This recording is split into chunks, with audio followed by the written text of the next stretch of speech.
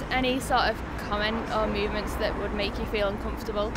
I think sexual harassment is someone who, as horrible as it sounds, has a bit of a mental defect. It's when one person doesn't quite comprehend how to interact or express themselves. I don't know, I guess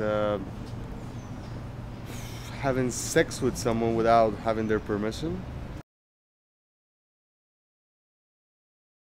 Sometimes, yeah, it can, or if you're really wearing something that's really skimpy and showing so much flesh, and guys can get a wrong impression from that and think that maybe she wants to be treated in such a kind of manner. It really pisses me off when people say that.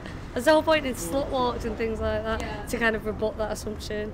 I wouldn't say so. I think the people that do the harassing, I think they're more responsible for that. If you're a attractive young lady showing a bit too much thigh in the middle of the night, yeah, I guess that could account for it, for some part of it. No. So it's just people, innit? You shouldn't be doing it. There is no strict definition of the term sexual harassment. It is commonly understood to describe unwanted contact of a sexual nature. Actions classed as sexual harassment include someone making sexual comments that make you feel uncomfortable. This could be verbal, over the internet, or in a text. Wolf whistling, catcalling, or other sexual noises. Asking questions about your sex life when it does not concern them. Someone exposing their sexual organs to you when you did not agree to this.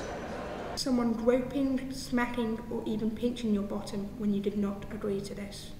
Someone lifting up your skirt when you did not agree to this. I'm Ed Graham Hyde, and as your Students' Union President, I vow to continue supporting this campaign. And I pledge to support this campaign. I'm going to continue supporting this campaign. I wholeheartedly will stick by this campaign. I fully support this campaign. I will continue to work with the SAC in order to promote UCLan as a sexual harassment free zone.